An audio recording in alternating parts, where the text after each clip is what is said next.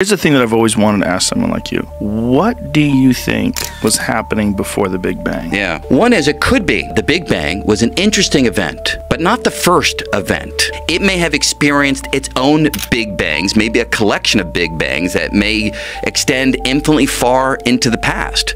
However, another answer is that the very question may not make as much sense as the words seem to suggest. Imagine you're walking on planet Earth and you pass by someone and you say, hey, can you point me in the direction of north? I want to walk in the northward direction. They point you, continue to walk. But when you get to the North Pole and talk to somebody there and say, hey, how do I go further north? They look at you and say, whoa, that question doesn't mean anything because this is where north begins. There's no notion of going further north than the North Pole. But if you go to 13.8 billion years ago, the Big Bang, that may be where time started. And you can't go further back in time than the very origin of time itself. That freaks me out.